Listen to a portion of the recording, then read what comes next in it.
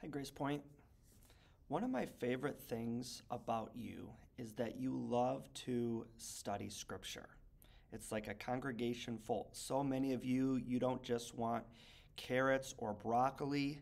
You don't just want brownies or cake. You want meat and potatoes. And I love that about you. You all love God's Word and are enjoying a series that can go verse by verse through Scripture, which is what we're doing this year. We're going to start at 1 verse 1 and then go all the way to the last verse in 1 Corinthians. We'll take all year to do it. And I just want to spend a minute as we get into this. I'm going to be preaching 1 Corinthians chapter 1, verses 1 through 9 this Sunday. And that's an introduction. It's just the introduction to the letter of 1 Corinthians, and there's a lot going on there. And the question is that I want to answer is like, how do you study an introduction to a letter? This was a letter written by the Apostle Paul to the church in Corinth, and there were certain conventions, Greek expectations when you would write a letter. Typically, when a Greek writer would write a letter from one person to another, they would follow a pattern. The pattern would be that they would give thanks to the gods or to God for those people, and then they would give certain reasons that they were thankful for those people, and that's how someone would begin a letter. And so how do we go about studying this thing? I believe there's a lot in here that's worth studying and digesting and really considering. Every word of God is inspired by God and is profitable. It is useful. And so, as you know, I've given out a few different resources that I'm encouraging to utilize, and you can still pick some up. We got some left over this week, but this is just the text of 1 Corinthians with some space for notes in here. And if you're able to pick this up, I'd say even before Sunday, look at 1 Corinthians chapter 1 through 9, read through it, pray about it, think about it, and jot down any notes that come to you. The more that you do before the sermon, the more that you're going to get out of the sermon. That's one resource I would recommend. The other one here is this little, it's like a devotional, 1 Corinthians, 40 days in 1 Corinthians, and it's just a few pages long, but our day number 1 is on the chapter that is on the passage that I'm going to be preaching on. It's called Being a Saint in a Sinful World, 1 Corinthians chapter 1 through 9. That's someone giving a little bit of teaching on what this is all about. He gives the big picture, he talks about digging in, and he talks about living it out. That's another good way to prepare and to study. The other thing that I want to mention is a study Bible. Study Bibles are just really, really helpful tools. The reason I prefer congregants to start with a study Bible rather than going right to a commentary or right to something like this is because although this can be good, a commentary can be good, that's someone else's thoughts about a passage of Scripture. A lot of the commentaries, they're asking different questions because they're talking to academics. Typically, the people in academia very often are asking very different questions than those of us normal people who aren't studying for all our days. And so study Bibles are great because it's just a Bible and then it just has little study notes. It's not someone going on and on from their perspective, but just little notes to help you kind of understand the passage. So a few study Bibles that I have that I would recommend. This one is the first study Bible I ever got. It's the ESV study Bible. Really, really helpful. Great notes in here. It's a little bit older than the other ones I'm going to show you, but the value of this one is that this is the translation that we preach from because all of our Bibles in the sanctuary are ESV. And so that would be a really helpful one.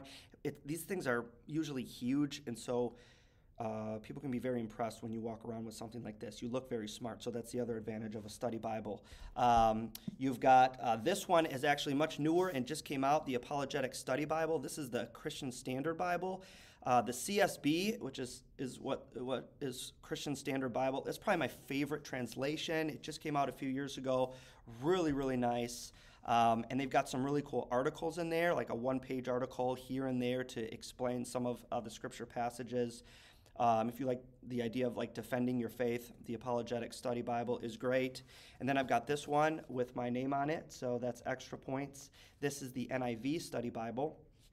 I find the NIV to be a little bit wooden at times, but the notes on this I prefer more than even the ESV Study Bible. And so I really like the notes in the NIV. This one's a little bit newer as well, published about 10 years later than the ESV, and so the notes are wonderful.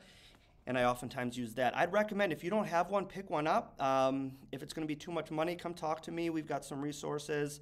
I'd love to be able to get one for you. It's one of the best tools you can have as you study God's Word and as God is speaking to you. So those are just some resources. And just one tip for you in terms of how should we study introductions? How should we study an introduction to a biblical letter? One of the best things that you can do is compare Paul's introduction in 1 Corinthians 1 through 9, to other introductions in other letters that he wrote. And what's really interesting is you say, okay, there's a pattern. Typically these people thank the gods, or they thank God for these people, and then they'll pick out certain things that they're thankful for. Okay, well, what you see Paul doing in every letter is he'll utilize that convention, but then he'll tweak it. Then he'll add some things to it. Then he'll switch it up a little bit, and that's where you see some of the distinctiveness, and that's where you get a lot of stuff that you never really saw before. And so in 1 Corinthians 1 through 9, I'm not going to read it because we're going to go over it on Sunday. That's 9 verses long. It's a wonderful introduction. We're going to learn all about it, but it's very different than like the introduction to the Galatians in the book of Galatians. Paul's introduction in that book, in the book of Galatians, I'm noticing is only 4 verses long. It's a shorter introduction than the introduction in 1 Corinthians. In Galatians 1, Paul says this. He says, Paul, an apostle, sent not from men, nor by a man, but by Jesus Christ and God the Father, who raised him from the dead. You'll notice there's some similarities between that and 1 Corinthians. And then he says, and all the brothers and sisters with me. That's different than 1 Corinthians. He only names one person in 1 Corinthians, not just all the brothers and sisters. And he says to the churches in Galatia, he says, grace and peace to you from God our Father and the Lord Jesus Christ. That's pretty cool. Paul loves to say that, and that would have been a twisting of conventions there.